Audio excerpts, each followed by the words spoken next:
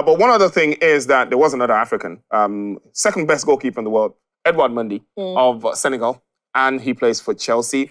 It's a very bizarre season for him. Yep. I didn't know who he was 2 years ago, and all of a sudden he's won the Champions League. Yep. Second best goalkeeper in the world. Yep, and some even think he was in with a strong shout of being the best goalkeeper in the world. In fact, social media was agog with news of how he should have gone on. I mean, because with everything everything he's done for Chelsea, I mean, 16 clean sheets. What else are they looking for? So it goes back to that argument around the Euros. Absolutely. Donnarumma. Yeah, Donnarumma won the Euros. Absolutely. Donnarumma was, I think it was the MVP of the Euros, right? Yes, he was. Exactly. So if you're a goalkeeper and you're MVP of the entire Euros, I think you should. Because he's not particularly nailed on that #1 shirt at PSG. But also, it's a strange situation because when he plays, everyone knows that the Navas Donnarumma situation will play out in a way that Donnarumma will eventually be #1. And I mean, he showed more than enough, at the Euros, stopped a lot of penalties. I mean, Italy were on an absolute tear and he was the best player, in that Italy team. So, yes, to some extent, as an African, I thought that, Edward, should have gone on to win it. But it's hard to also, begrudge Donnarumma.